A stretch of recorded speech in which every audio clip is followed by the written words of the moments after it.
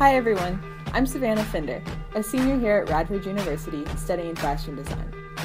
For our senior charrette, we were to use Cubism as our inspiration. From there, we discovered the painter Fernand Léger. He was one of the many Cubist painters along with others like Picasso and Barat. By 1912, he had developed his own adaptation of Cubism. When I first viewed his work, there were two main things that caught my attention: circles and squares. Léger used mainly primary colors throughout his work and focused on simplifying the form with geometrical shapes. I decided I wanted to exhibit his use of shape. My paper gown demonstrates the contrast between the circles and the squares. I first cut out hundreds of circles. Next, I created paper rods, which you can see at the bottom of my gown. I stitched the circles to these rods to give the gown a more structured feel. I then began to layer these rods one by one to create volume.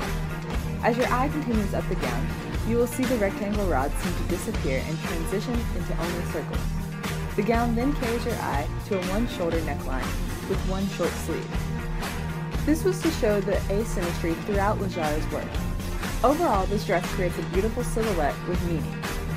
Although paper might not be the easiest thing to sew, it allows you to test your abilities and step away from the practical world. Thanks for viewing, and I hope you enjoyed my work. Also, be sure to check out the Fashion Fête on March 28th.